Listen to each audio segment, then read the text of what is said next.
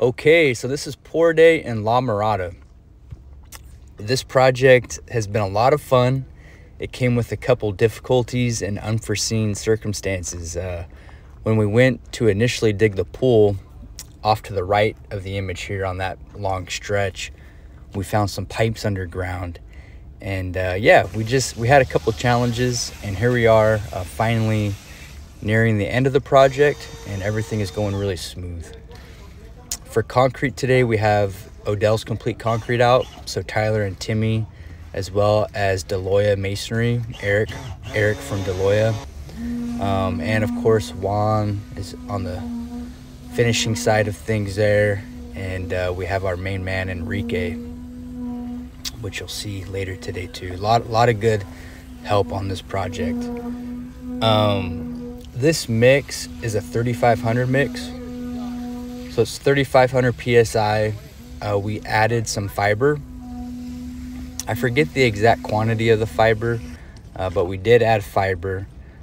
With our pool coping, as you can see, there's no steel in the pool coping, and that was intentional. So we don't have steel in that.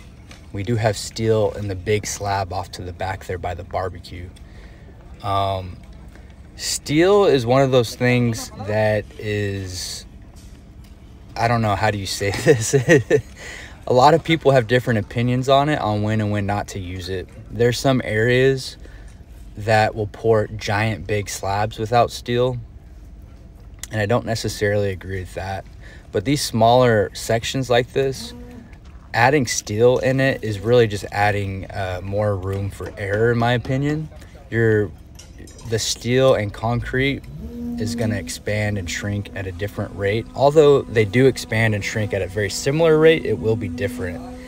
And you're inviting opportunity for moisture to get into the coping and additional cracking. Whereas what we do here is we pour it like this, and we go ahead and cut our joints roughly every 2 feet or so.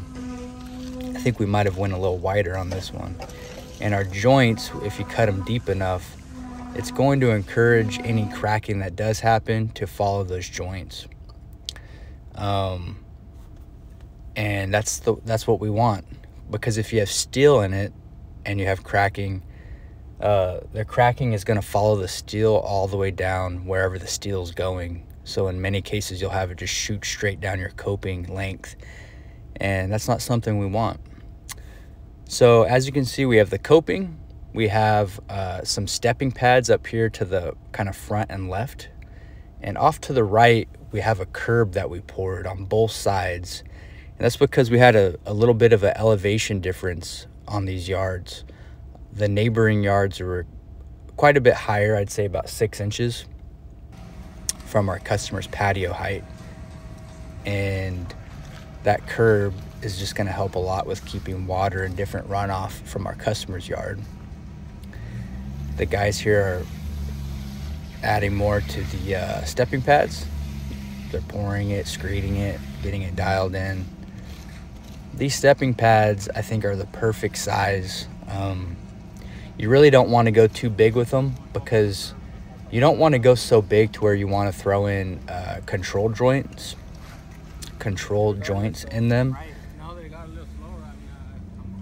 They look nice just if you have kind of a monolithic concrete slab without any cuts in it. I believe we have these at about 2.5 to 3 feet, somewhere around there.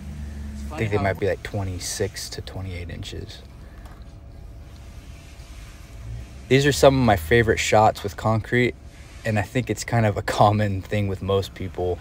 Anytime they get into doing the edging, it's really satisfying to see the concrete get cut on the edge along the board, and it just creates a really nice clean look.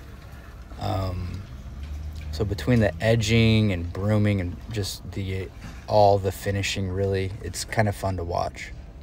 This is Enrique off to the right here. This guy is awesome, man. He kicks ass. I'm really impressed with him, with his stonework and masonry skills, with block work. He does a really good job. what they were doing with that pink line, as you could probably tell, they were running a they were just marking their control joints across the spa so they line up perfectly. That way, if you're on one side of the spa and look down the joint, you don't see that it's offset by an inch or two. That just gets it dialed in perfectly. But yeah, I mean, this job came out really, really nice. I'm really happy with it. It's a light broom finish we applied to it. I know you East Coast guys really like a rough broom finish, and it makes sense. You guys deal with snow and slick conditions. In California, we don't really deal with that. So really what we're doing is we want it to have enough texture so if you stand on it or you lean on it, it's not slippery. But we don't need it to withstand any really wet conditions or snowy conditions even. And that's it wrapped up, guys. Came out really, really nice. I'm happy with it. The customers are happy with it. The next steps on this project were turf, so I'm showing you a little quick behind the scenes. We got turf laid in here and tile and stonework. So we matched the tile around this barbecue and fire pit around the spa down the way there, which is kind of far away.